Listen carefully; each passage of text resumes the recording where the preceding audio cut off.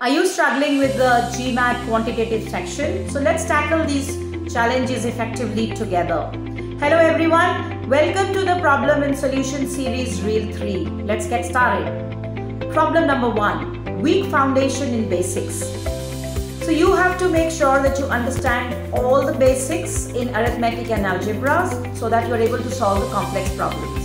For instance, if you do not know what is a prime number, factor or multiple, you will definitely not be able to solve the difficult questions. The problem number 2 is difficulty in data sufficiency questions. So you should do a lot of practice in data sufficiency as these are very scoring.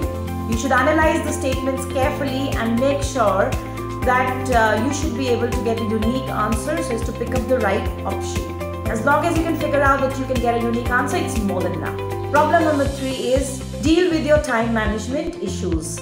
So you have to manage your time effectively, and you should also practice the timed quizzes to simulate the test environment. So I hope all these tips are going to be useful and you will be able to boost your GMAT quantitative scores. All the best for your preparation. Thank you.